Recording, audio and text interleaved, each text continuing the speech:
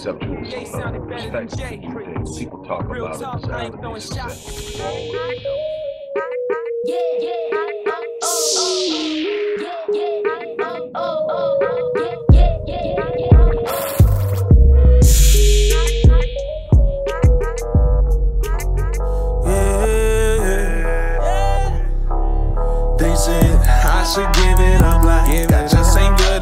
Hello everybody, Dr. Rick Wallace here, dropping in with a little special announcement. For those who have followed me for any stretch of time, you know, outside of the businesses that I run, like Myriad Business Solutions, the Visionetics Institute, Odyssey Media Group, I also do a great deal of work inside of the inner city communities in Houston, Dallas, and other areas.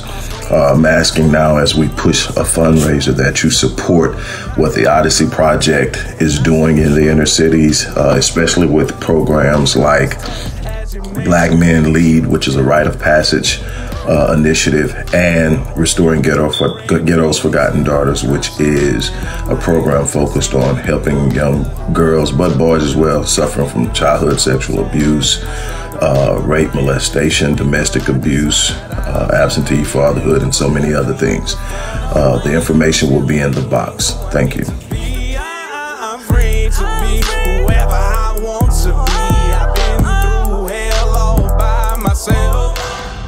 Hello everybody, it's Dr. Rick. Saturday morning on the way to the gym. Hope everybody is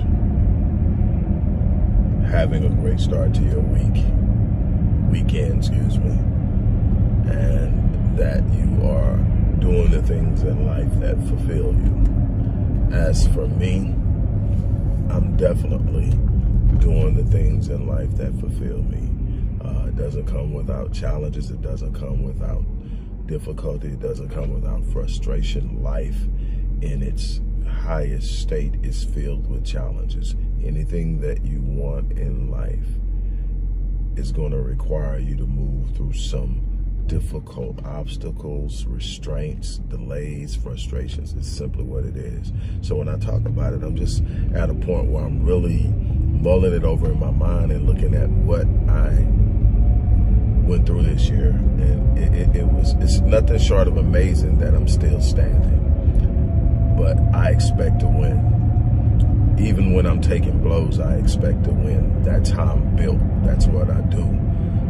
So for the love everybody's shown me in this year, know that your love is appreciated, your support is appreciated, and I will continue to do everything I can to be a force in our community, a force in the world, a resource to people looking to change their lives, and a source of information for those who want to be a part of changing the outlook for the black race.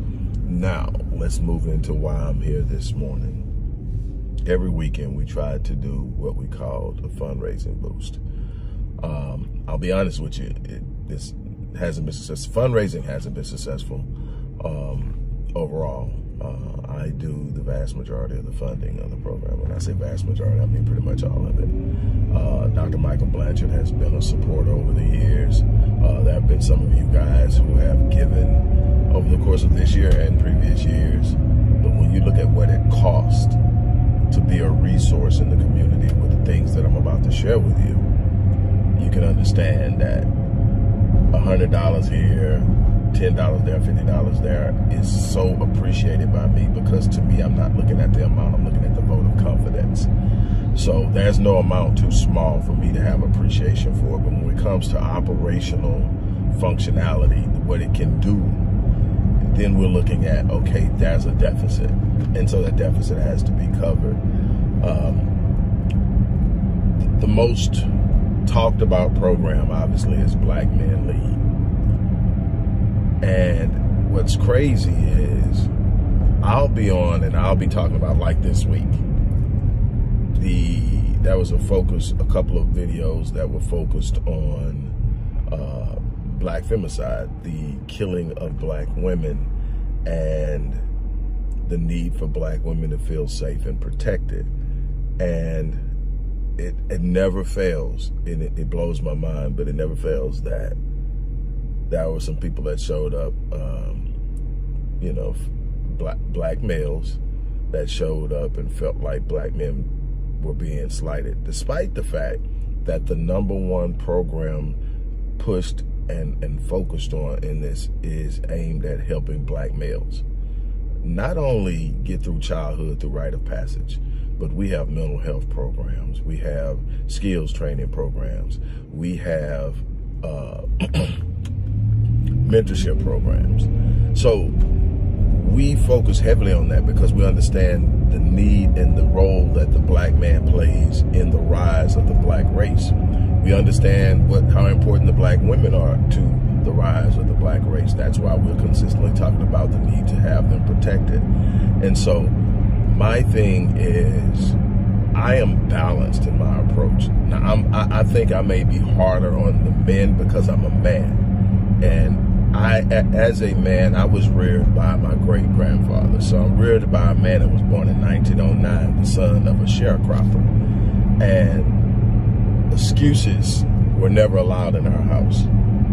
You either did it or you didn't. Somebody won't let me is not an excuse. This happened. It won't. I mean, I was told early on, you thinking, again, I'm talking to the son of a sharecropper, somebody who had to drop out of school in the 2nd grade in order to go out in the fields and help his dad so that they can make ends meet. That's the kind of man that reared me, but he ended up a retired master welder, a business owner. And so obviously there was no excuse in the house. If he did it coming up doing some of the most, we're talking Jim Crow in Louisiana. So it was no excuses. So when I am harder on the men, it's because I have a standard that I'm living by, and it's the C.D. Wallace standard. It's what I look at. It's how he handled my grandmother. It's how he was there for his kid. He wasn't the most selfish person. He wasn't you know, I heard I love you a lot more as I grew older than I did as a little kid. You know, but I saw it in the amount of attention and time he gave me in schooling me, in bringing me out when he was working on the car, and bringing me out when he was doing some drywalling in the house, bringing me out, and then the moments that we had every day I came home from school, and he was sitting on the front porch, and he'd say, sit down. I knew we were about to have a talk, and I can't tell you to the day why, as a young kid from about, this started when I was 10, and it went all the way up until I left the house. I can't tell you why, as a kid, I was cool with that. I was looking forward to that. That dude could talk to you and tell you about his history, about life. I learned so much about Jim Crow, and I learned so much about business. I learned so much from sitting down and listening to him. So yes, I'm harder on the men, but hey, it's because I want so much for us. And I have said this countless times, and I'm sure I'll say it plenty more. We will only get as high as our women can spiritually lift us, and as far as our men can physically lead us. We need each other. We can sit up and we can spend all of our time complaining about what each other did and who's at fault and why everything is wrong and all of that. And all we'll do is do what they designed the things that are in our way to do. And that's disrupt us, disband us, and destroy us. That's what we're headed for. We have our children's children won't have a future. I'm looking at my oldest granddaughter. She'll be 15. And I'm going, she's not going to have a future if I don't do something. She's not going to have a young man we can trust even come into her life and be a husband. Hell, they might not even want to have husbands and wives the way things are going. They're going to buy into this idea you can just procreate and go on, we're going to co-parent. And when you have to co-parent because stuff just was that awful, you got to know how to do that, and you got to be able to do it responsibly and from a place of maturity. But that's not optimal parenting. It ain't even close. There's such a role that is missing because the masculinity and presence of the man is absent. Just the presence of a person who's operating in the fullness of their manhood is so powerful, and we're not doing it. But we have other programs. We have the Music is Life program. That's where we are determined to teach every black child how to play at least one instrument and how to read music. The ability to create music, the ability to play music is so powerful. It's a lender to a person's confidence. It's a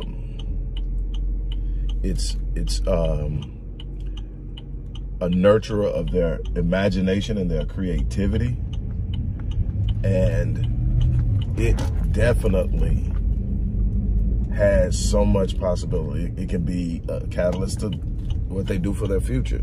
They don't have to take a professional, become a professional in it. They just simply need to have the skill, the ability. And so that's what I'm challenging the people at Odyssey to do. And we're always looking for musicians, donation of equipment. We have started a coding program. I have a couple of coders who are willing to teach children how to code. Life-changing. And so children and adults, we'll teach adults to code too, but definitely children. All of these things are things that we're working on. We have, when it comes to the women, we have programs for the women to help them deal with childhood sexual abuse, domestic abuse, and so many other things. The prevalence of childhood sexual abuse, domestic abuse, intimate partner violence, intimate partner homicide is so rampant right now in the black community. I don't think we understand the depth of it. And we're talking about on the conservative side, 40% on the conservative side. There are multiple studies and reports, and the conservative is 40+% of all black women at some point during their childhood, meaning when they were minor under the age of 18, experienced some form of childhood sexual abuse. On the liberal side of these reports, as many as 60%. I ran into this phenomenon probably 20 plus years ago when I was counseling, and it seems like every black female that came to me, when we unraveled and unpacked and peeled back the layers, that was childhood sexual abuse, to the point that I called a couple of other black counselors, therapists, whatever, and asked, I wanted to know, okay, is this something that's playing out in society the way it's playing out in my office, or am I just the magnet for women who have gone through that? That can happen. You can have such a spiritual gift in doing something that the people who need you will find you. But I needed to know scientifically what was going on, and I was getting the same thing from these other people. Man, it's crazy how it is. But there were at that time no real studies on it that isolated the incidents when it came to black women. But now we know that the second leading cause of death for black women between the ages of 14 and for black females, I hate calling a 15-year-old a woman, between females 15 and 44 is intimate partner homicide. The people who were supposed to protect them killed them.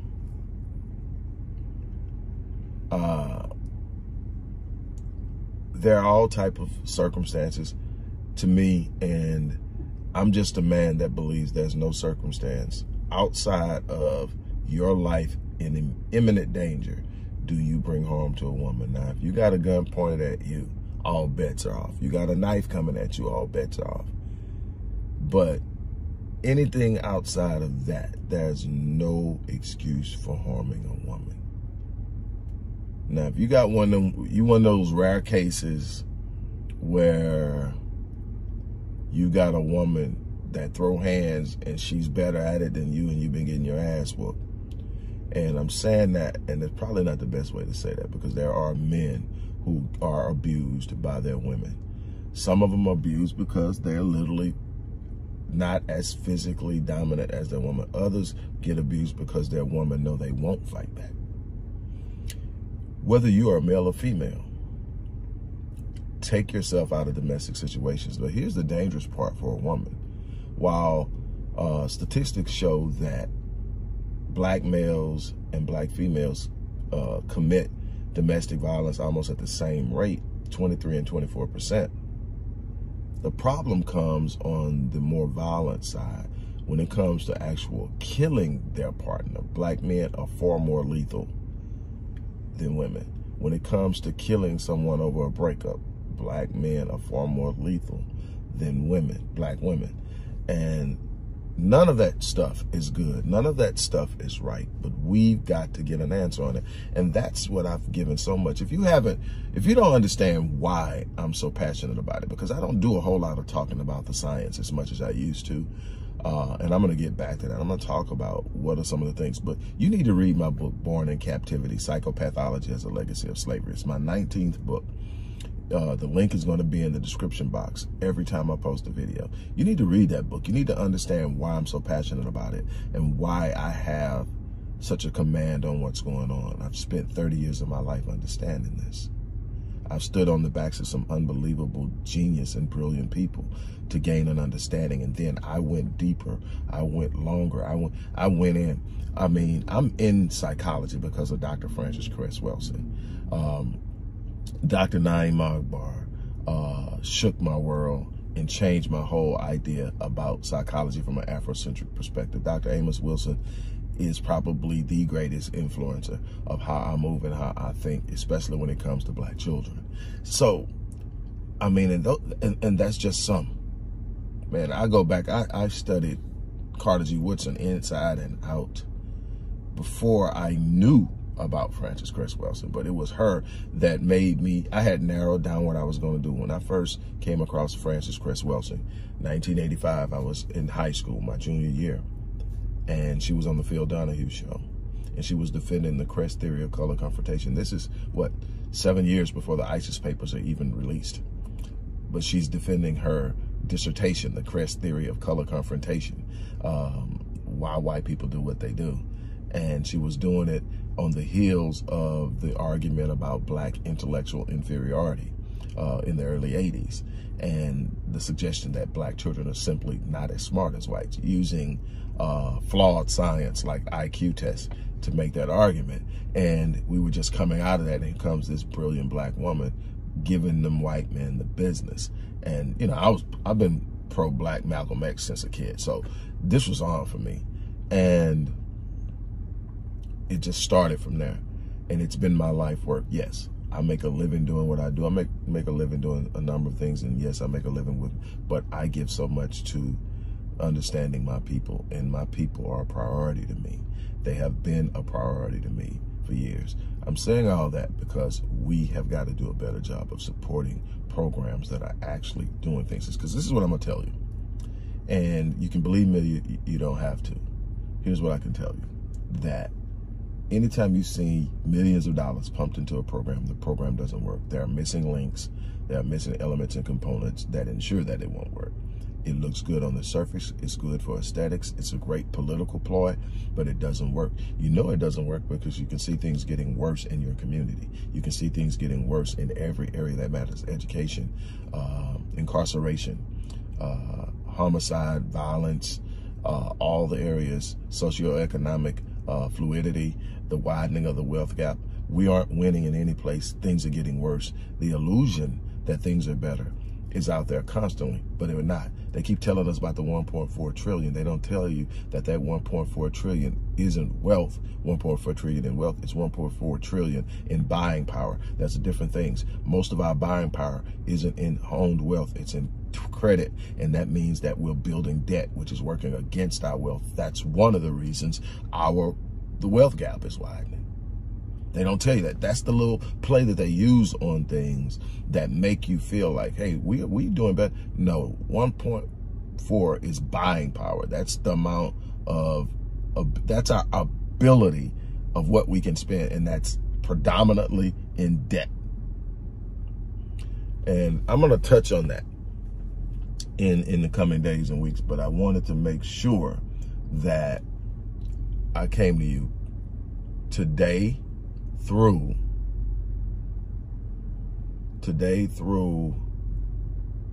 Monday evening. We're going to do this. The goal is $5,000. I'm going to try the best to keep you abreast of it. I'm not real good at this. I get fussed at all the time by the people at Odyssey because I don't push, because I don't go hard. I'm just real big on the idea that if a person sees what you're doing, they believe in you, they get behind you. And I understand that that's not really how we move. It has to be shiny. It has to be entertaining. You know, we'll contribute to a lot of things. But the things that are really grassroots, there's so many people that I know, associates, and people I know, friends, who do things that change lives in the Black community, can't get support. It's a struggle all the time. So I'm challenging you.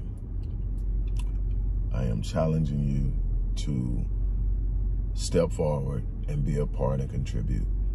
On this note, look, I'm going to get ready to get out of here, and you guys have an unbelievable remainder of your weekend.